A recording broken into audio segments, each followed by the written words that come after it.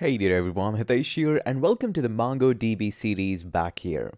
In this video, I will walk you through with some of the update features and one of the delete feature as an assignment. I will definitely give you some of the assignments as well, so make sure you pay special attention to those assignments. They are very essential for future videos. First and foremost, this series is MongoDB, not MangoDB.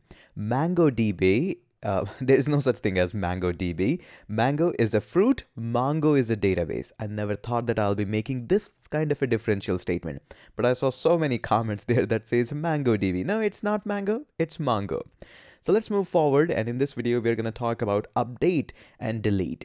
Now, what we have learned so far about reading from the database as well as writing into the database, update and delete are completely different options. If you remembered the previous video, we have introduced one more thing in the parenthesis, which is filters. These filters are going to be something which we will be learning, and alongside these filters, some of the operational keywords also are automatically just jumping around. So let's walk you through that how these things are going to be working. Again, watch out for the assignment. They are very, very essential. So we're going to just bump the font a little bit. There we go. I hope it is much more readable now. Okay, let's hit Control L and I'm going to run Mongo. Make sure your Mongo D is running in case you are running through the commands. In case this tilde sign doesn't, not the tilde, the arrow sign appears on your computer. All I want is this arrow sign. There we go. So now we are going to run some of the commands. First and foremost, use students because that's the database that we have created. There we go. Use students. Switch to database students. Now let's see what is inside our database. If you remember in the previous video, we have entered some of the data. So student data. And we are going to find all of that. Remember the command find one and find all. Find one finds the very first one, which it finds. Find finds all of that. And we are going to prettify that. So there we go. And this is our database situation right now. 3 entries here. 1, this is 2, and this is not really prettified, but this is our third entry in our database. Okay. Makes sense. Now what we want to do is now we want to understand a little bit about the delete, a little bit about the update operation as well. So delete part is like ridiculously simple and ridiculously easy. Like let's just say you want to delete this part here which says mary@gmail. Now first and foremost, figure out a unique thing about a collection in which you want to add something or you want to delete something. Obviously you don't want to add like all of them. Maybe that's your goal, but for later. Right now I want to find something which is unique. Now every database has different kind of anchor points where they call like this is the unique thing about that. That might be usually the ID, but for some of the database they keep emails as restrictive as well. So it can be anything. Now let's just see first, based on the email, I want to update on this particular thing. And by the way, you can choose any key value pair. There is no obstruction there. So let's try to delete that. Again, be a little bit cautious about the delete operation. It cannot be returned back. So db.student data. So this is going to be the data command here. Now, first and foremost, what I want to do is delete one document. So obviously we learned the command in the presentation, which is delete one. So there we go. In the delete one, I have to pass on a unique parameter through which I want to delete that particular entry here. So in this case, I want to delete mary@gmail.com. So in the pair of curly braces, I'm going to pass that particular unique key value pair. In my case, this is going to be email, and that is going to be simply mary@gmail.com, and close down this with the double quotes. Now, as I mentioned in the previous one, you can definitely, there is an option of putting this email into the double quotes. You can also skip that. That's totally okay.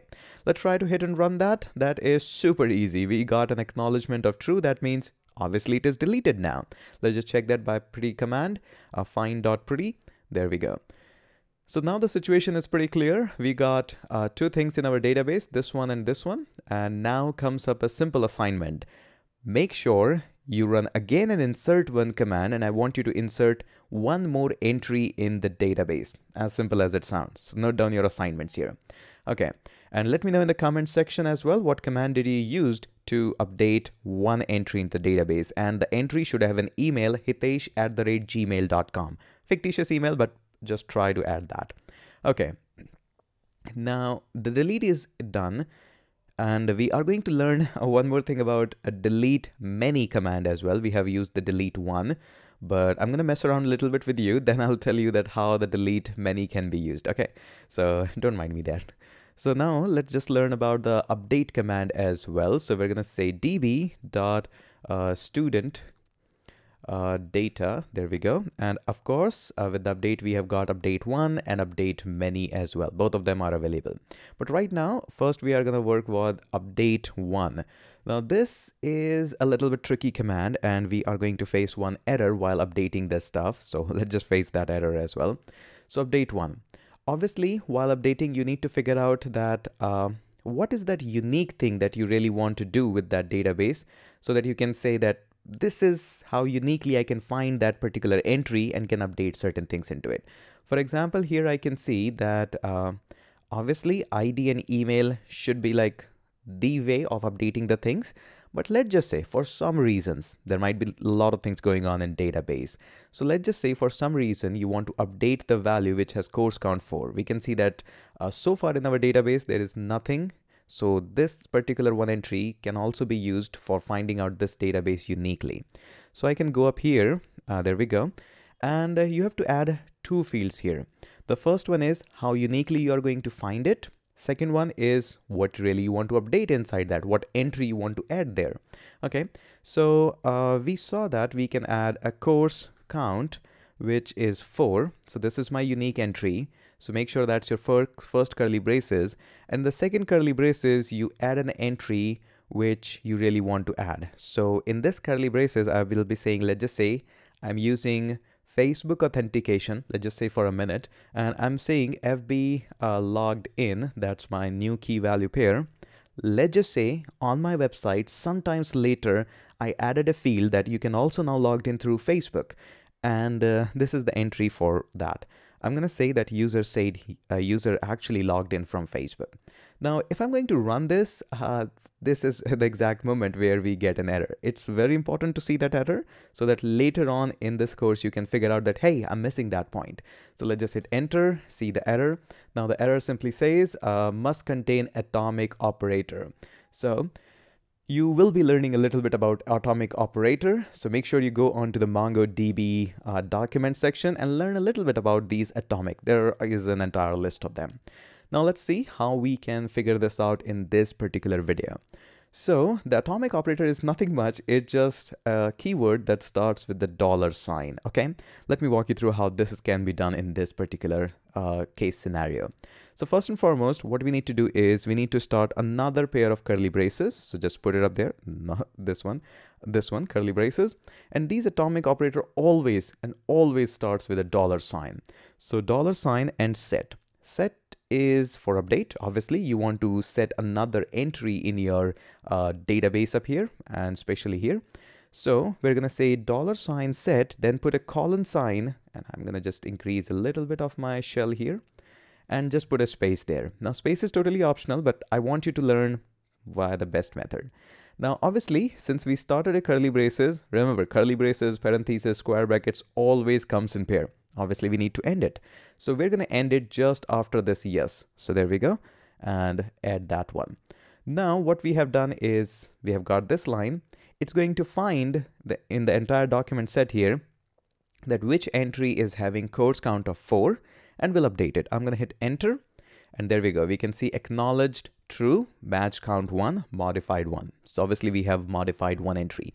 Let's just see that using Prettify, that did we got a new entry? There we go, voila. FB logged in, yes. So there we go, we have got this entry here. Okay, that is pretty nice. Now, what I want you to do is 2 assignments here this time. One was there, 2 more.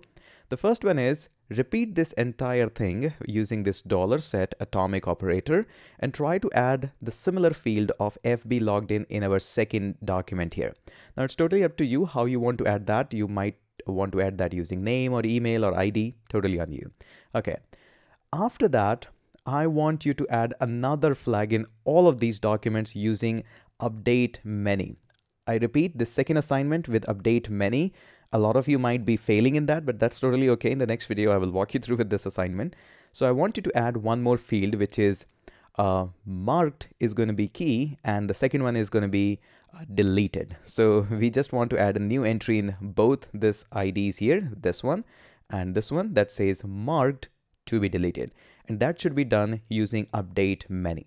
So that's it for this video. Let's keep it short, and I hope you are enjoying this series. If you're enjoying it, please do let me know in the comment section so that I can make more videos and can walk you through accordingly. So that's it for this video. Let's catch up in the next one.